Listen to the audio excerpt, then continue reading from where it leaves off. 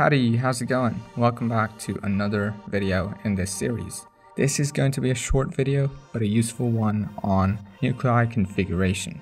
So, this is what we're going to cover in this video. We'll start with the current problem that we face while configuring nuclei with all the flags and switches. And then the second part would be the solution for this problem. So, without wasting any more time, let's get right into it. So, as usual, this video is time-stamped. You can jump to any section you want. Feel free to skip, rewatch sections as you like. And also, all the mentioned links will be available down in the description.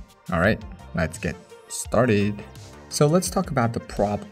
So far in our journey in the series, we've been exploring quite a bit of flags or switches, which we specify to nuclei, and it would actually go ahead and do what it's supposed to do. But clearly, it's a bit of a hassle writing all these flags every single time you want to run a command. Wouldn't it be great if we could just write all those flags once and just reuse them? Because I go on Twitter and I see a lot of people coming up with pretty cool ideas or use cases for nuclei and other project discovery tools, but they usually default to writing those complex commands into bash functions that they can invoke anytime. That's nice. But there's a nicer way with configuration files where you can just list all the flags or switches you want and then specify this configuration file when you run nuclei. It's a lot more cleaner and maintainable in the long run than a typical bash function. So that's our solution to the problem, a configuration file. Nuclei supports YAML-based configuration. So just like templates, which are also YAML-based files, I know I haven't gotten into writing templates yet. It's going to be cool. I promise it's coming pretty soon. But hey, just remember, config files and also templates are all YAML based. So let's put this to a test, shall we? Let's say I've got this command. Looks pretty daunting, I know. But let's actually break this down real quick. Well, first of all, we have the template condition, which uses the DSL or the domain-specific language to filter templates, which are tagged as CVE and SSRF. I've covered this in the filtering video. Go check it out if you haven't watched it. But there's this new header flag, which we haven't seen before. Actually, it's part of the nuclei configuration section. But essentially, this allows you to specify custom headers in our scans. And here, it's using some type of custom authentication header. And then there's more configuration flags, like follow redirects, which literally follows HTTP redirects.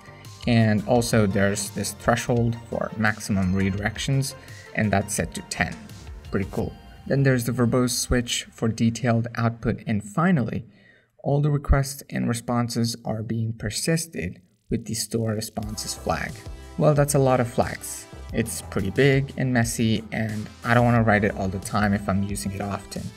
So let's go ahead and translate this into a config file. Let's start by creating a new file named config.yaml. We'll copy the entire command there, and we're going to translate it line by line. So first of all, we've got template condition. If we look at the help screen for this switch, nuclei-h, we grep for template condition, we can see that it accepts an array of strings, or a list of strings. So we can use YAML sequences for representing any type of a list or arrays of anything, like so. Similarly, we do the same thing for the header, because that's also a list of strings. One can specify one or more headers in a scan, so that makes sense. We're going to use YAML sequences again. Great. The follow redirects, however, is a boolean. If we check out the help screen, it says nothing, which means it's a boolean. It's a switch you include or you don't. So it's either going to be true or false. And in our case, we want to follow redirects, so it's going to be true. Now, the max redirects, if you look at the help screen again, it's an integer. So it's just going to be a number 10. And finally, just like follow redirects, we have verbose and store responses flags, which are also booleans. Alrighty, we've got our config file now. All we have to do is specify this config file with the -config option.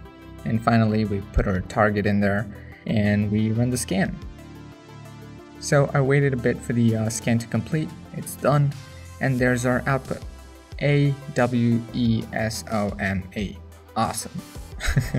So now if you want to run the same command against other targets, you could, without actually writing the command line flags all over again, because just use this config file. That's pretty neat. Additionally, there's the config file that gets loaded by default, and it's in .config, nuclei, and config.yaml. This is a default configuration file that gets loaded regardless, and if I open that up, you can see everything is commented out.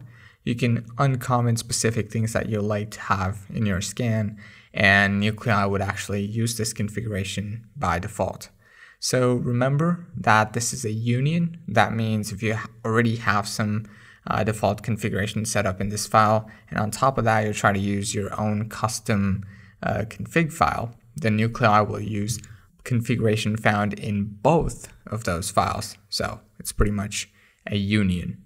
All right. Anyways, that's the end of this video. Thanks for stopping by. Hopefully you learned a thing or two. And yeah, have fun. Take care. And I'll see you in the next one. Peace.